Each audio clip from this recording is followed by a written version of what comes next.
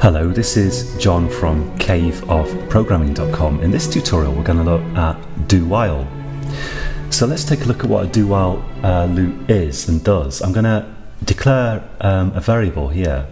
Let's say int value equals 7, and I'm going to type do and then open curly bracket, and after the closing curly bracket that Eclipse just added here, I'm going to type while, the keyword while, round brackets and a semicolon, and in the round brackets I'm going to put a condition. So let's say while value is less than 8, and let's put a cout in here. Let's say cout hello, that'll do. Now the difference between a while loop and a do while loop is that the do while loop always executes the stuff between the curly brackets at least once, because it doesn't check the condition until the end. So if we run this, it's going to be like an infinite loop. So it's just going to output hello over and over again. But if we change this condition so that it's false, let's say value less than 5, which is false, we're still going to get one hello when I run this. So we get one hello because it executes this code, then it checks the condition, and it will do the loop again if the condition's true. But if the condition's false, then you're still going to get that first iteration of the loop, because it's not checking the condition until the end. Let's see how we can use this in a little program. I'm going to create a program here that asks the user to enter their password over and over again until they enter the right password. Let's say here string password equals hello. And now this is actually a value that I don't want to change ever in my program. So I'm going to type const in front of string here. And what that does is it means that later in the program the value can't be reassigned. So I can't do this later on. Without const I could do this, I could change the value later on, but with const I can't compile it. If I try to reassign it, it won't compile. So let's build this, and you see we get an error. So if you have a value that's not going to change in your variable, in your program, make it const, because then it can't be changed later on in the program. And with big programs, that can really help get the bugs out of them, because then you know that this value is definitely not going to change anywhere. You're not going to change it by accident. And although I said that variables should be declared as close as possible to where you use them, with consts you often declare them somewhere near the top of the file, or near the top of the subroutine or whatever, just because then you see all your constants in one place and you can change them easily. Okay, so we've got our password, and let's say cout enter your password. Let's put a little arrow thing in, a little actually a greater than sign, just to make it look like a prompt endler. And then I'll declare a string to get the user input. So let's call that input, and let's just do a cin get from input. And we'll have an if to check that. So I'll say if input equals password, then we can say something else. We can say something else. Let's just copy this cout, save a bit of time, paste it in here and here. And so if the password's right, I'll say password accepted, and if it's wrong, I'll say access denied. So let's run this and check that it works before we introduce the loop here. So I'm going to build project, check that it builds okay, and run it, and enter your password. So if I type garbage, access denied, and if I type hello, password accepted. Maybe I'll just change that to a flush, because then we can type on the same line in the console. So if we use the while loop to try, we want to ask for the password over and over again until the user gets the right password. If I used a while loop to do that, let's see how that would look. So I'm going to say while input is not equal to password, like this. I want to say access denied if it's not equal to the password, if they haven't entered the right password. And then After that, I'm going to have to ask them for their password again and get them to enter it again. So like this. And now I want here, I don't want to declare another string inside here. C++ will let me do this. Normally you can't have two variables of the same name, but if one of the variables is inside another pair of brackets like this variable will actually be different to this one. We say that this is masking this one, and this only exists within these brackets, while this will exist within these brackets. But here we can't actually access this anymore because it's masked by this. Anyway, that's a little diversion. I just wanted to kind of mention that. We say that the scope of this variable is these brackets, and the scope of this variable is these brackets. That's where these variables exist and can be used. But we don't want to do that really anyway, so I'm just going to get rid of string input here, because we can just use this one variable to get the input every time once we've declared it. So we're going to ask for the password, and we're going to check it and say password accepted or access denied. And then while the password is still not correct, we're going to ask them to enter it again. And let's put,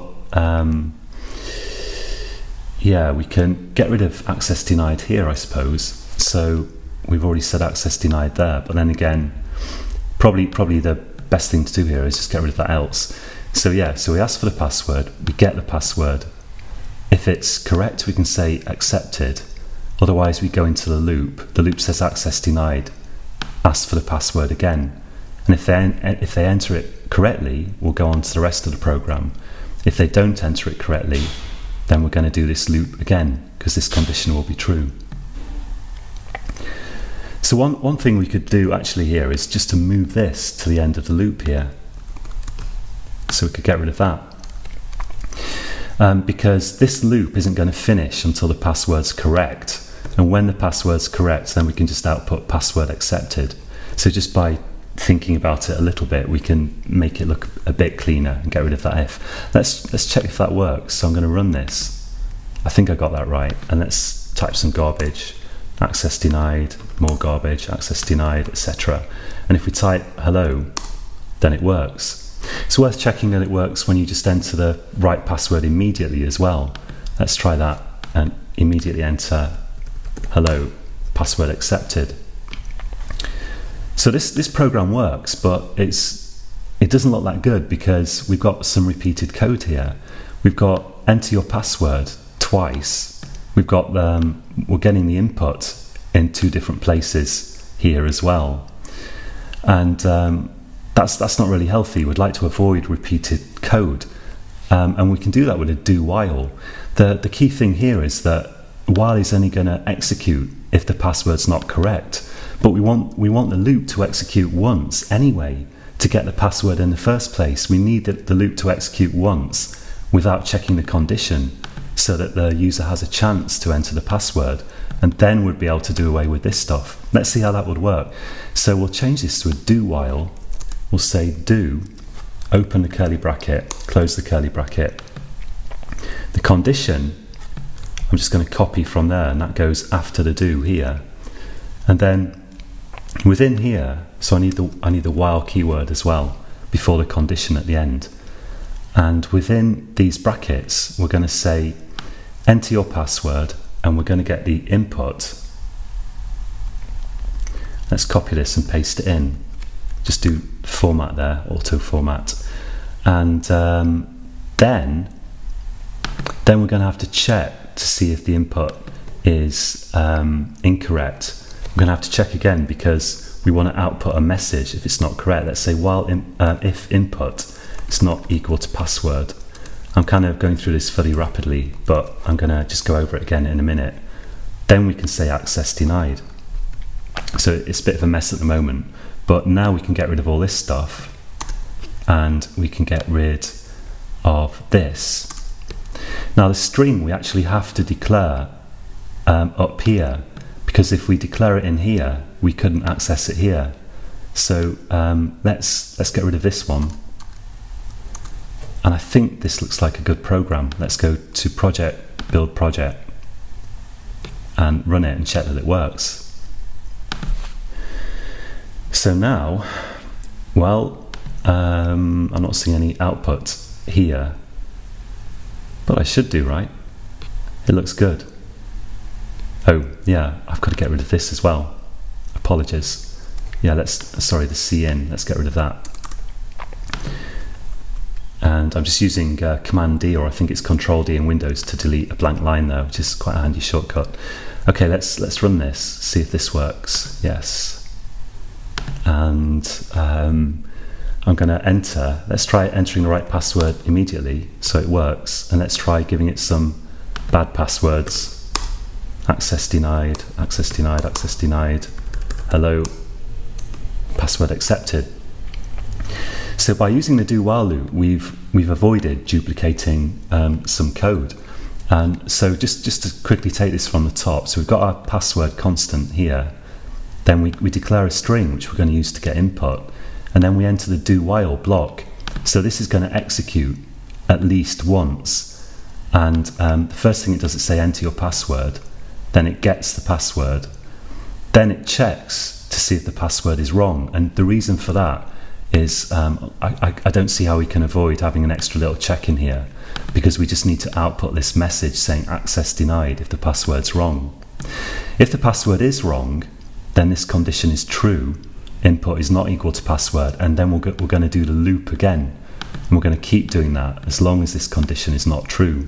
If the condition's false, then it would only execute the loop once. If it's immediately false, if the password is correct after we've output this the first time, then we wouldn't repeat the loop. But every time that this is true, we are going to do that loop again. And when we finally get the right password, we will then leave the loop. So if we do all this stuff and the user finally types the right password, and this is then false, input not equal to password is false because it is equal, then finally we say password accepted. So to practice this, I'd recommend doing pretty much what I've done in the video, because that's really good practice. First, just create a really simple do while loop, make up an example with an integer or whatever, and just check that you can get that to work. You might find that you forget the semicolon, or you get something in the wrong place, so get it working. And then I'd recommend trying to write this program just using a while loop and see how that works. It's really good practice. Write a program that asks for the user's password and keeps asking until they finally give you the right one, and do that using a normal while loop. Then change it to do while and see how much of that extra code you can get rid of. So that's it for this tutorial. I'm not sure what we're going to look at in the next one. There's loads still to do, possibly the switch statement or something, but we'll see. Okay, so join me again next time, and until then, happy coding.